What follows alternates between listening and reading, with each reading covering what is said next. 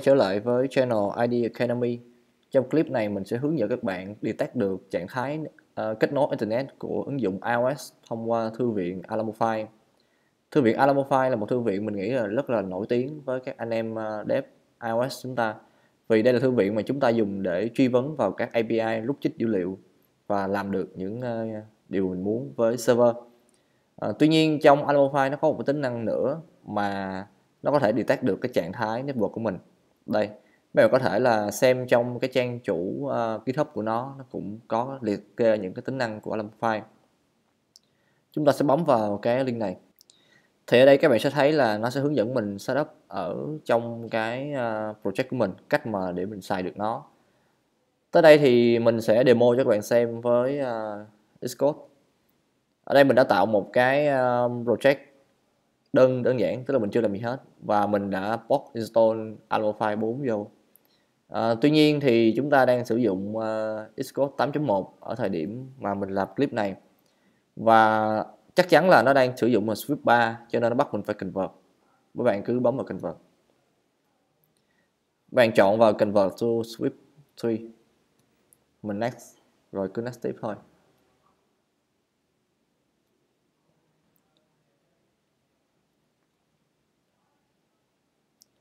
Mấy bạn lưu ý là ở bước convert này nó sẽ báo lỗi cho mình rất là nhiều, nhưng mà các bạn đừng có lo, cứ để cho nó convert.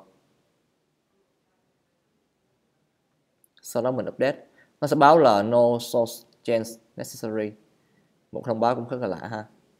Rồi bây giờ mình thử clean và build. Các bạn có thể dùng tổ phím shift command K và clean, sau đó mình command B để mình build.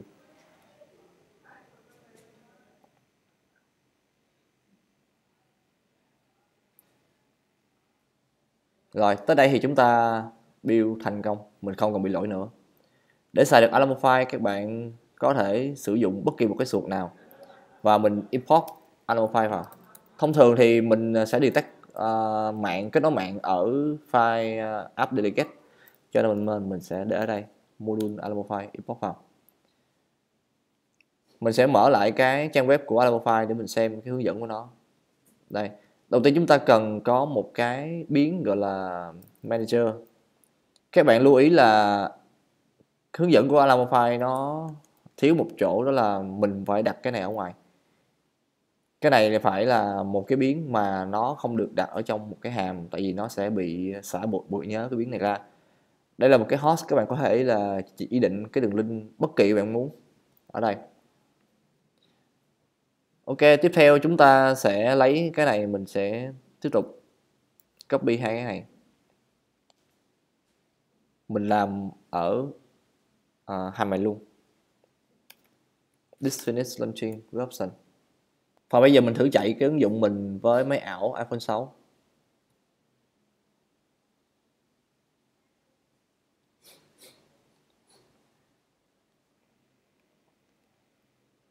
Sau khi mà máy ảo chúng ta run lên thì chúng ta sẽ thấy được một cái dòng in ra là Network Status Change, chính là cái dòng in này. Và nó ra được cái trạng thái của mình là gì? Đó chính là Connection Type Ethernet or Wi-Fi. Nghĩa là nó biết được chúng ta đang sử dụng cái loại mạng nào.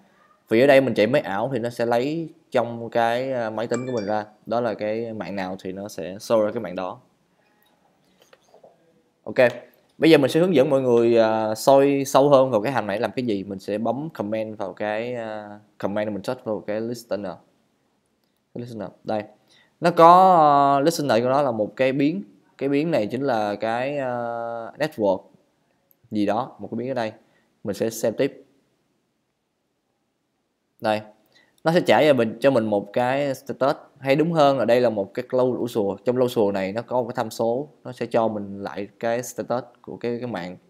Mình muốn coi được cái này để mình biết được nó trong đó có cái gì. Nó có case là unknown. Đầu tiên đây là một cái kiểu unknown. Có case unknown là không biết. Case not reachable có nghĩa là đứt kết nối.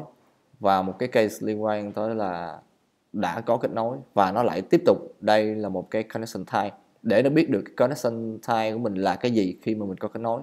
Các bạn có thể xem như thế này để biết được là mình đang là kết nối bằng mạng Ethernet or Wi-Fi, tức là mạng LAN, hay là mạng WAN. Ok, rồi khi mình đã biết được cái này rồi thì mình sẽ quay về app delegate của chúng ta. Chúng ta sẽ dùng switch key. Tại vì chúng ta biết được chắc chắn status ở đây là một cái enum, cho nên chúng ta có thể switch cây được nó.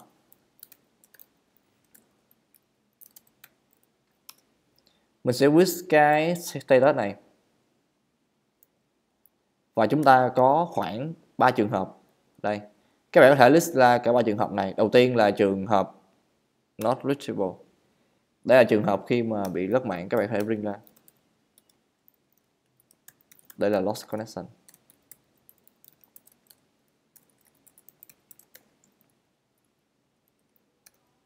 Tiếp tục một cái case thứ hai, đó là reachable. Reachable này mình tiếp theo, nếu mà chúng ta quan tâm kết nối là cái gì thì các bạn có thể khai báo biến vào đây. Ở đây mình không có quan tâm cái này là cái gì luôn, mình có thể bỏ qua nó bằng dấu này, dấu 2 chấm. Sau đó mình print là connected. Trường hợp unknown còn lại thì mình sẽ để vào default.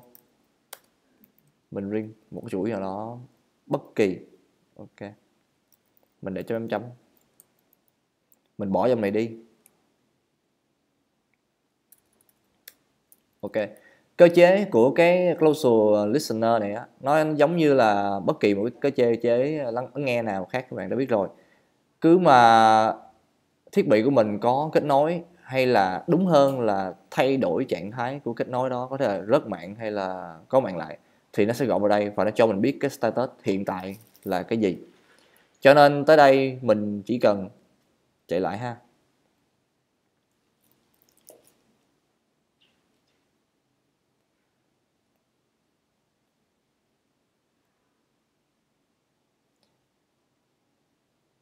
Ở đây mình sẽ biết được đây là connected.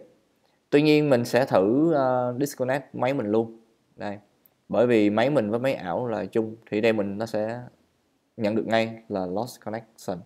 Và mình lại mở cái wifi của mình lại, thì nó lại connected.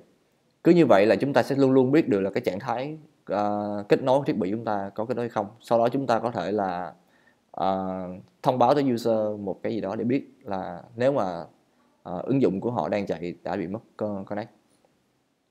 Ok, thì cái detect network này trong Alamofire nó chỉ có đơn giản như vậy thôi.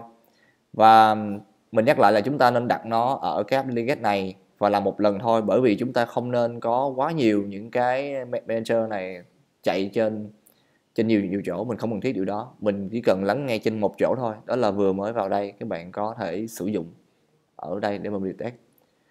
Làm sao để mình không báo lại cái màn hình này, thì chúng ta sẽ xài một thứ mang tên là ở cái notification. Thì các bạn đã biết cái đó rồi ha. Chúng ta sẽ push những cái notification để mình báo cho tất cả các màn hình khác biết nó được lost connect, nó bị lost connect hay là nó connected. Và mình chỉ cần lắng nghe một lần, cho nên là mình chỉ cần chạy cái measure này, start listening. Biến này phải để ở ngoài, để ở đây biến này sẽ bị mất khi mà cái hàm này nó chạy xong. Ok, thì clip mình chỉ đơn giản như vậy thôi. Mình hy vọng là các bạn sẽ có thể đưa được cái này vào ứng dụng của mình và có thể có tạo được cái trải nghiệm tốt hơn cho client của mình. Và tạm biệt các bạn, hẹn gặp lại các bạn vào các clip tiếp theo của học viện.